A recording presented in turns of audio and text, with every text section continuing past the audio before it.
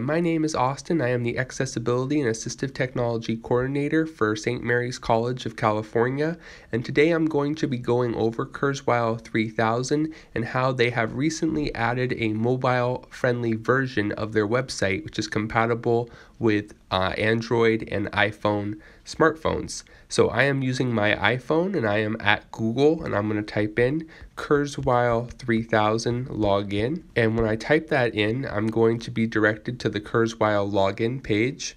So I'm going to click this link where it says login to Kurzweil 3000 and I'm going to log in. I'm going to enter my username and password.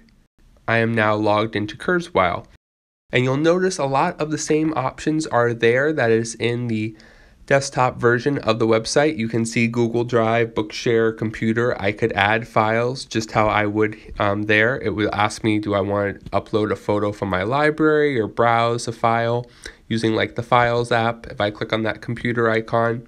But what I really want to focus on is the main thing you really want to do with your iPhone is play audio maybe in the car or something. So I'm going to click on my profile and I'm going to go to the private folder and I'm going to click on Spring 2018 and click on They Shall Be Heard, and I'm going to have that play. And the way I've now clicked on the folder, in order to get to the audio, I'm just going to click the X button here and it's going to close, and I'm going to click on the file, and now it's opening up in Kurzweil, and I can just click the play button and notice dark mode's enabled. This is a new look for Kurzweil, but you could disable it by just clicking that button there, but I'm going to leave it enabled and click play.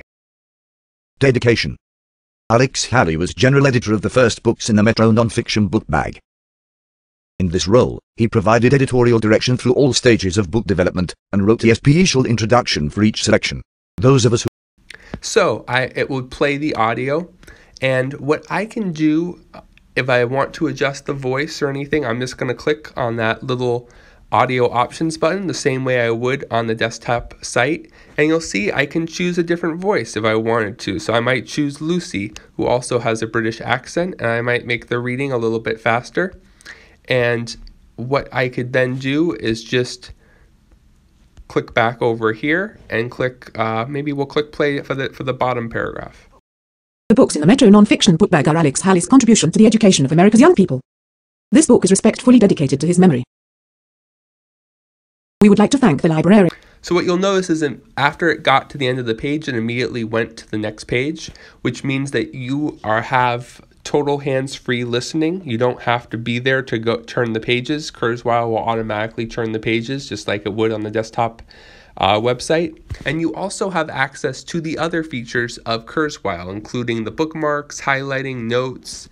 So I'll just quickly demo that I can do some highlighting. So I will highlight this part right there. I could click and add a sticky note. A lot of the annotation and note-taking features are all there, and you can use this on your iPad, on your Android tablet, as well as the iPhone and smartphone. But the big point is this means there's no need for MP3s any longer. You can just listen on the go and use the same custom settings that you've been using on on the desktop version of the website.